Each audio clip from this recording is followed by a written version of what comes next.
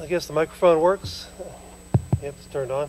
Well, welcome everybody. I'm Tom DiLorenzo. I'm an economics professor here at Loyola, and this is part of my Moral Foundations of Capitalism lecture series, funded by the BB&T Foundation, which I always like to give thanks to. They're our benefactors who allow us to do these things. Our next speaker, by the way, is next Wednesday. And it'll be Stephen Greenhut, who's a former editorial writer for the Orange County Register, who has written a book called Plunder about public employee unions. It's a big topic of discussion these days. So that's next Wednesday at 7 p.m. Of course, tonight we have the economics editor of Barron's magazine, Gene Epstein.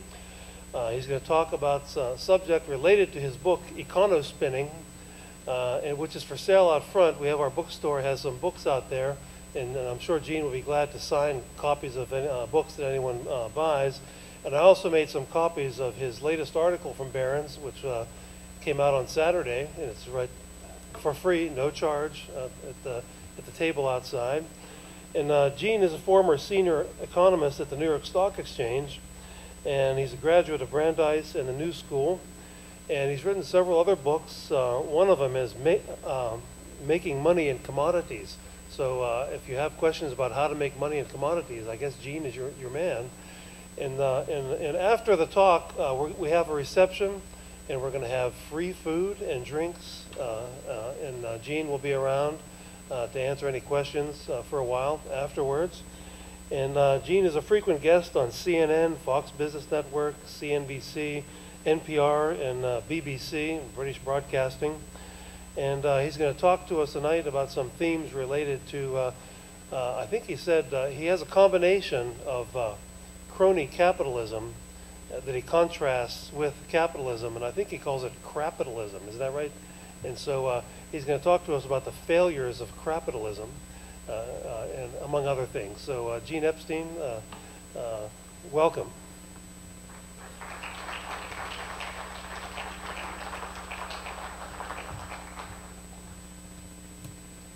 Well, it was a pleasure for my wife and me to tour Baltimore this afternoon and to discover that there's far more charm to the city than we saw on the wire. It's a privilege to be hosted at Loyola this evening by Tom DiLorenzo, whose books on American history have been intellectual events in my life.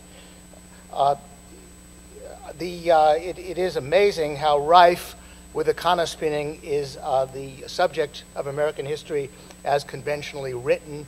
We need several more Tom DiLorenzos to set that right. And of course, as a journalist, I do the first draft of history, while the final draft has been done by Tom. In my book, Econospinning, I tried to set right many of the myths that have been perpetrated by the media about the economy through the year 2006. And as you might imagine, I missed a lot of history since then. And that's what I'm going to try to do this evening. Do an update of econospinning and take on the vast subject of the housing boom and bust of the past few years, which has still left the unemployment rate at nearly 9%, with misery rampant throughout the country. Who did it? What was responsible for it? How did it happen? I'm going to start. Let me make sure this works. Do I have this right? I don't.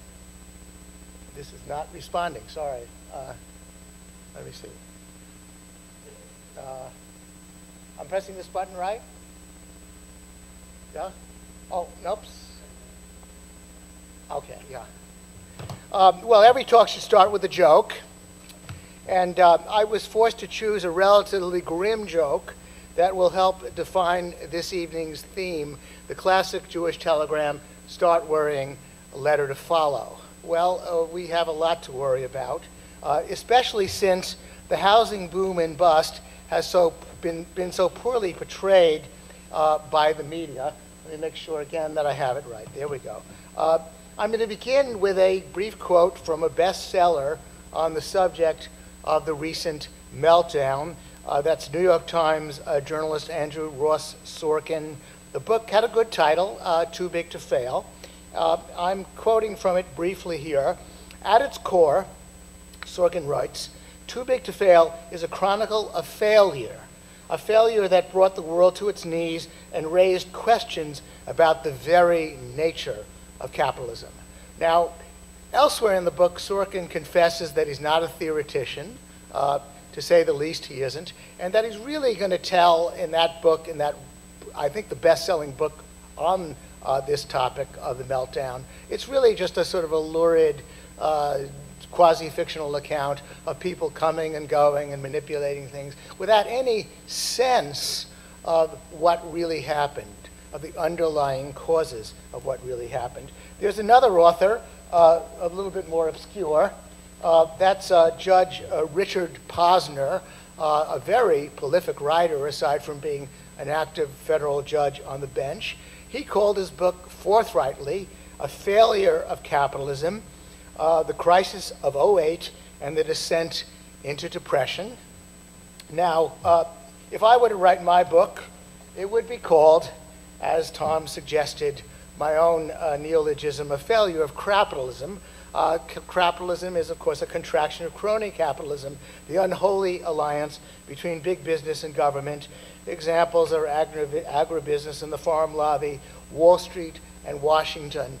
How this was a failure of capitalism, though, is an intriguing story which I'm going to try to summarize. Now, I think there were three main factors involved in the meltdown. The first one I'm calling the enabling factor. The enabling factor was the central bank's negative interest rate policy from 2002 to 2005. I'll explain what I mean by that in a moment. The propelling factor was the US government's housing policy beginning in 1992. And the subtlest and most difficult to understand precipitating factor, which was also very important, the replacement of mortgage bankers with casino capitalists. Let me start with the enabling factor. And I'm going to begin with a quote from Paul Krugman of the New York Times, who wrote a long article for the New York Times Magazine. Krugman, as you might be aware, is a Nobel Prize-winning economist. He had been the John Bates Clark Medal Award winner. I devoted more chapters in my book, Econospinning, to Krugman than to any other economist. Indeed, I could have devoted the entire book to Krugman. His problems are legion. And by the way, I think he wasn't even so bad before he joined the New York Times. That's a story in itself. But here is Krugman about the meltdown. It's called How Did Economists Get It So Wrong? A very long essay. And this is his only reference to the role of the Federal Reserve in the entire long article.